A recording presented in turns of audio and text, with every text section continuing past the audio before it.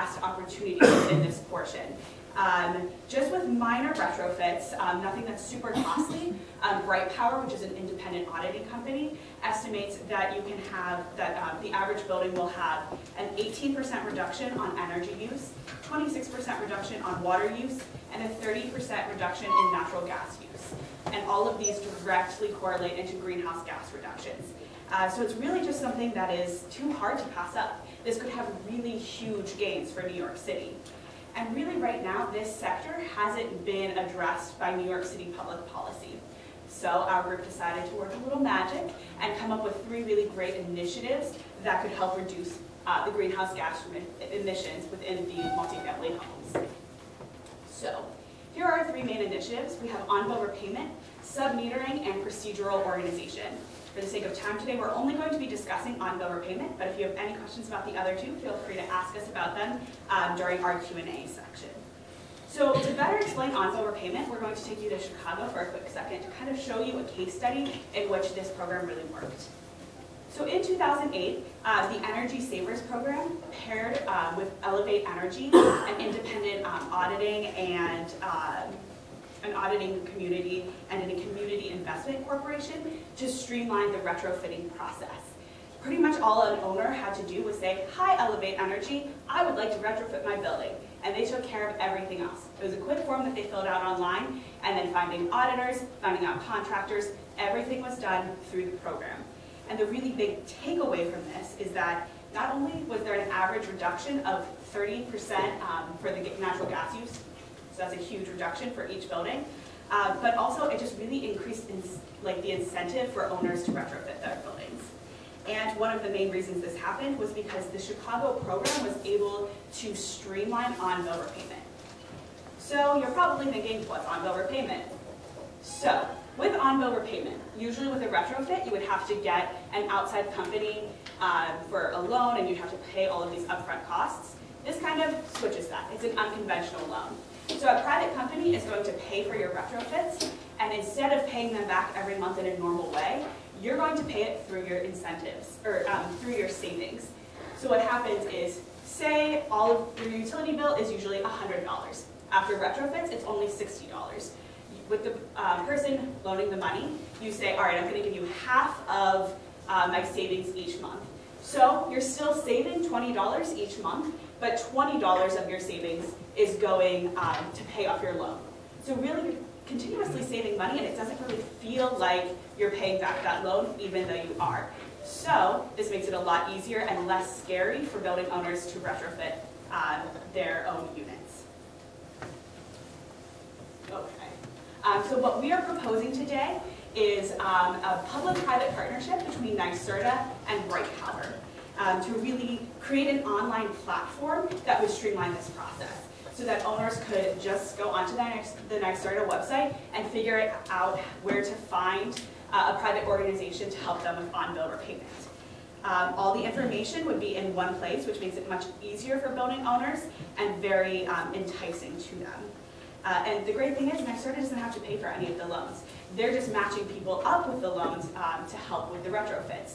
So all they would have to pay to do is create this online platform with Bright Power. So the streamlining of on-bill repayment could be very effective in increasing retrofits and reducing greenhouse gas emissions within this subsector.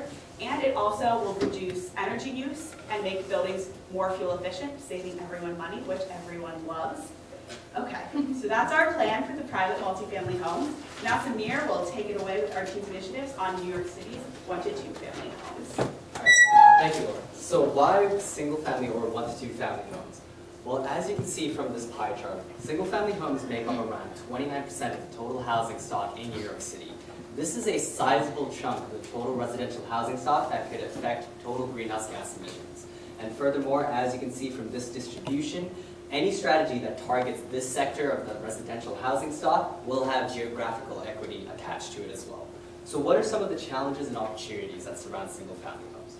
Well, as we can see from PlaNYC and One City Built to Last, there are not a lot of programs that actually target this sector, and most of them surround individual responsibilities, such as the Birdie mascot and Green NYC, which offers sustainability tips and energy efficiency tips.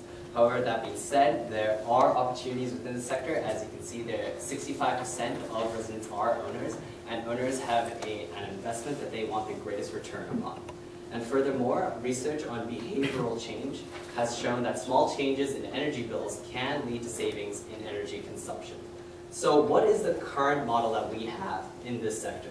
Well, the current model essentially is that the customer themselves has to pay for the audit and then has to pay for the needed retrofits.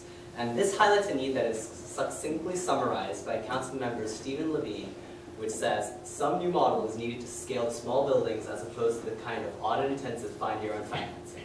And this is precisely why we are proposing a public-private partnership that fosters behavioral change through a streamlined interface. And we propose that there will be a public-private partnership between Con Edison, the local Manhattan and New York City utility company, and O-Power, a utility company based in Virginia, that will incorporate behavioral change through social norms, through the use of smiley faces in energy bills that we can see on the right side here. So what, you may ask, what does this look like? Well, it looks like this. On the left side, you can see the two parts of this energy bill. On the left side, you can see the monthly energy report with your comparison between yourself, efficient neighbors, and all neighbors. And on the right side, you can see your efficiency standing in a qualitative statement, such as great, good, and below average, with 2 smileys, 1 smiley, and no smiley attached to it. So on this specific energy bill, you can see that you are using less energy than efficient neighbors and less than all neighbors, and so you get a qualitative standing of great. In this one, you can see you are using more than efficient neighbors, but less than all neighbors, giving you an efficiency standing of good. And last but not least, in this one, you're using more than both efficient neighbors and all neighbors, and so you get a standing of below average. And the great part about this is that we will also be coupling this with terminology such as quick fixes, smart purchases, and great investments, helped by visual aids to help the customer choose his or her efficiency standings. The great part about this strategy is that these tools already exist in limited numbers across the USA in cities such as Seattle, Chicago, and Sacramento itself. And you may also ask, does research back this up? Yes, it does. Research has shown in places such as Seattle, Chicago, and Sacramento, again, that this small cost-effective change within energy bills can lead to about a 2% reduction in energy savings. Oh, sorry, a 2% reduction in energy consumption, which you may think does not sound like a lot, but when you map it on 29% of the total housing stock in New York City, that can lead to great energy savings.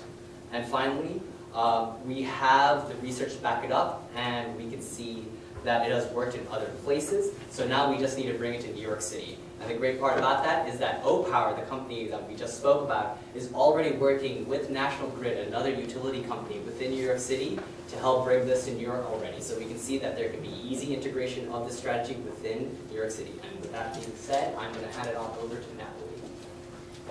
So now we've seen all of our initiatives laid out here on this slide. We have 3 different building types of residential buildings with 3 initiatives each that really create a comprehensive strategy to reduce energy use in residential buildings and reduce New York City's greenhouse gas emissions, which will lead to a real mitigation of climate change here in New York.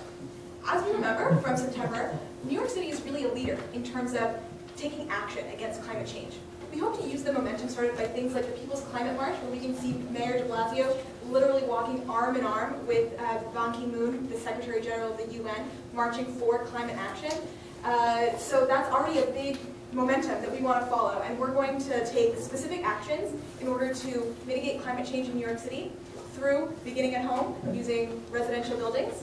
And we wanted to just take a brief moment to thank the rest of our team, of course, and our wonderful instructor, Kizzy. And now we'd like to bring our team up, and we're ready for your questions. Thanks for listening.